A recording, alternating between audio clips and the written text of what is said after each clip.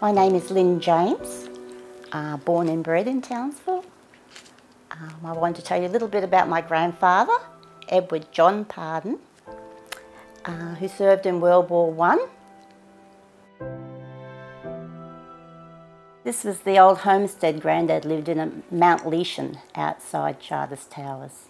This is the way they travelled between Mount Leeshan and Charters Towers in the late 1800s.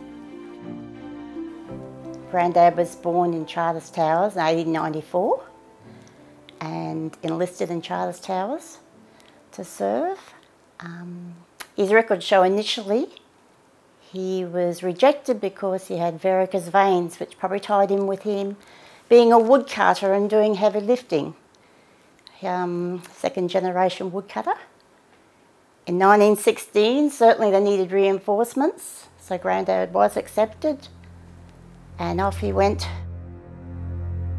He left here in January 1917, sailed to England and then was sent across to France.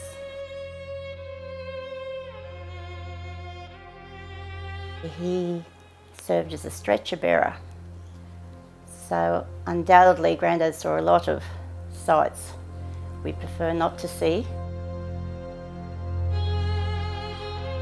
Because he was so strong lifting timber, he was able to go out under fire to rescue a fellow Aussie. The story goes that he placed the wounded man on his shoulders and made it back safely, thank goodness. For that he was awarded the military medal. This was the actual letter that was sent to Grandad's dad in Mount Leeshan, just advising that he was awarded the military medal. It's the military medal there. I congratulate you on the gallant act by which you have won the military medal. And this one here was actually, Grandad did get gassed when he was in France and he was sent to England to recuperate. And this letter, Buckingham Palace, 1918, the Queen and I wish you Godspeed, a safe return to the happiness and joy of home life, with an early restoration to your health. A grateful mother country thanks you for faithful service. Signed by King George.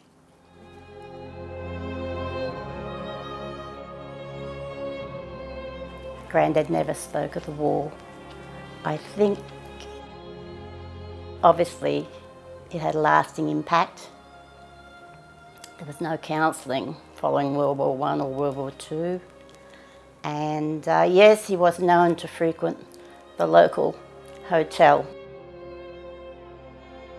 He was 22, and surprisingly, since I researched Grandad's history, as a child I always thought he was such a big man, but it turns out he was 5'7" and only 121 pounds, so he must have just been all muscle to be able to physically pick up, firstly timber and then a wounded soldier.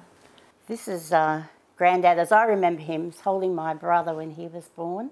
That would have been in 48. That's Townsville. That's in West End, where they raised the 9 children. We love Grandad. Remember him, they had the hurricane lamps. They didn't have electricity on. I can still see him then pumping up the hurricane lamp to give us more light. As children, we'd love to sit there, and Grandad had his big cup of tea and he would pour it into his saucer for the cooling effect and then drink the tea. That was really something for us to sit there and watch Grandad. He had a special spot outside the house, a little corner where his shaving mirror used to hang and his big leather belt for the razor. And we stood there and we watched him with the cutthroat razor, sharpening it up and having his shave. This is actually Grandad's truck. He apparently built the cab himself. And that's the size of the timber that they used to load. They'd bring in firewood. They'd supply the railway refreshment rooms. They would take timber to the troops that were stationed at the showgrounds for World War II. And they also cut the house blocks or the house stumps My dad was the third generation woodcutter, and we would just love watching Grandad and my dad on the crosscut saw. It was really something to watch them cutting the timber.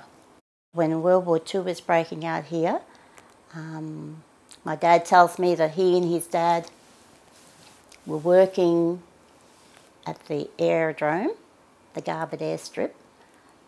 A friend of theirs, Billy Bedell, and that's who the suburb of Bedell is named after, he had the big tip truck, and they would load the dirt and crushed metal into the back and take it to the airstrip.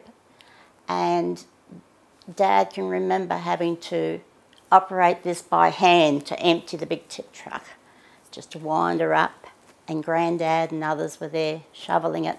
And what they were doing is making the mounds to protect the planes at the airport. And of course, as we know, the planes did come across. And my dad tells me that he and Grandad stood in the backyard of their West End home, not down in the trench with the other family, and they watched the Japanese planes go across Townsville. So that was really something. And then of course my dad went off to fight them in the islands to protect Australia.